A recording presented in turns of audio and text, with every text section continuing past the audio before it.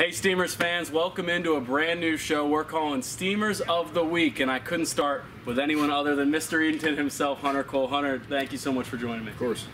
So Hunter, there's 11 guys coming back, you're one of them, 10 from last season, then Houston Wright from 2020. What is it about this team and what is it about Edenton that makes you want to come back? I mean, there's numerous things. It's first and foremost, it's got to be the community. I mean, there's nothing in Edenton that isn't baseball here. I mean, everyone comes out on Friday nights, everyone comes out on Tuesday nights, and it's fun to be around. It's just, it's a great place to be. Yeah.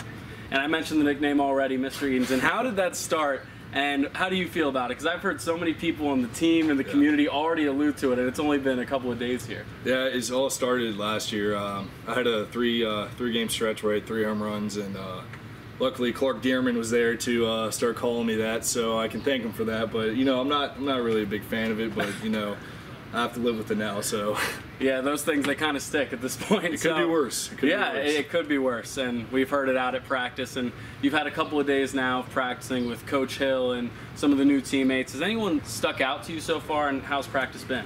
I mean, practice has been great, just getting to know the guys. It's been fun, the weather's been good. Luckily, last year we had a lot of rain early on, so I got to say, Houston definitely can swing. We saw in 2020 that he can really put on a show here, so he'll be exciting to watch this year.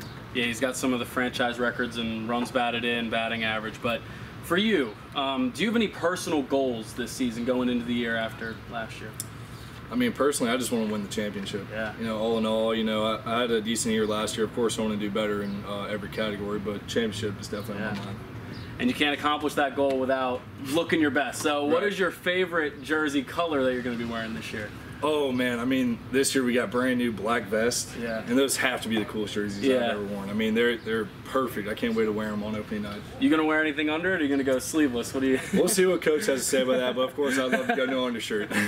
Well, thank you again for joining me. I appreciate it. This was Steamer of the Week. Make sure to interact with us on Twitter, Instagram, and YouTube, and let us know who you want to be on the show going forward. So thanks for watching. Thank you.